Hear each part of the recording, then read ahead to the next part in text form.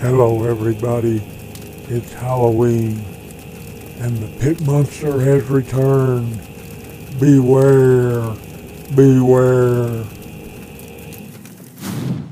Now rising from the pile of neglected, rusty tools is the pit monster, terrorizing people and, more importantly, terrorizing tools everywhere.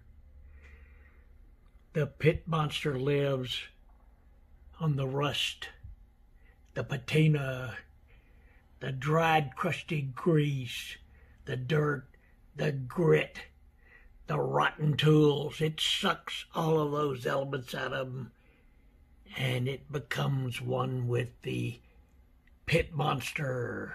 Pit monster consumes your nice tools you've restored, turns them into horrible little pit monsters covered with rust and patina and the blood of its human victims.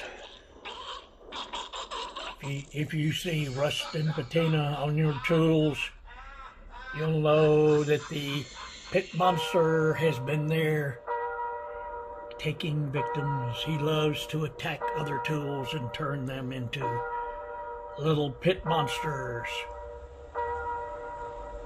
So beware of the pit monster.